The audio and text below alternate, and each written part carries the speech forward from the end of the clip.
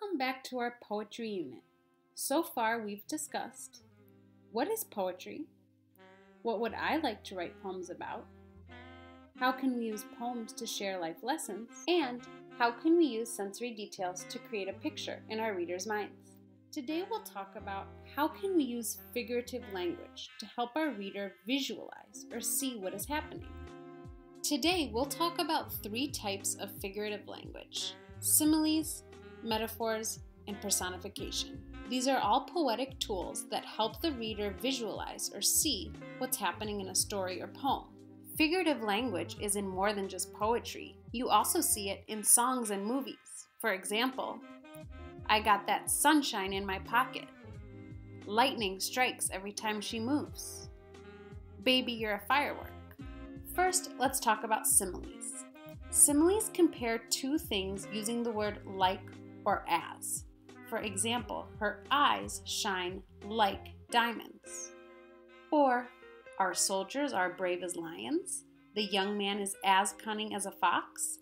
The laughing children sounded like bells ringing. Metaphors compare 2 things, but they don't use the word like or as. Jordan was a tornado of emotions. We're comparing Jordan's emotions to a tornado, but we're not using the word like or as. Love is a journey. The classroom was a zoo. Their ideas are difficult to swallow. Finally, personification.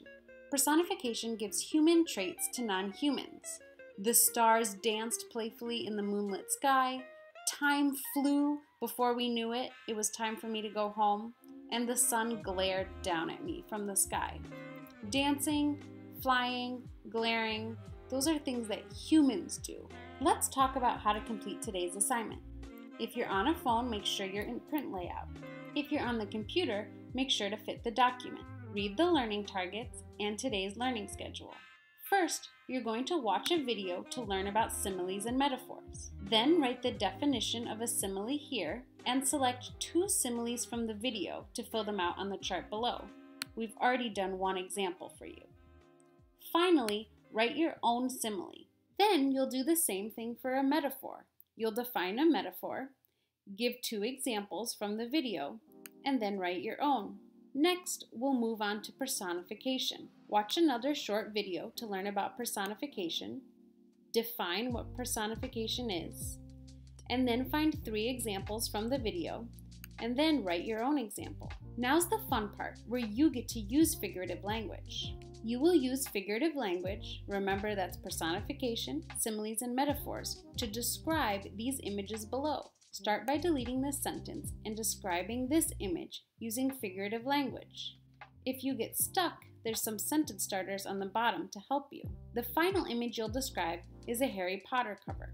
If you get stuck, there's sentence starters to help you. Finally, don't forget to reflect on the learning targets and check in with your teacher. And always press mark as done when you're finished.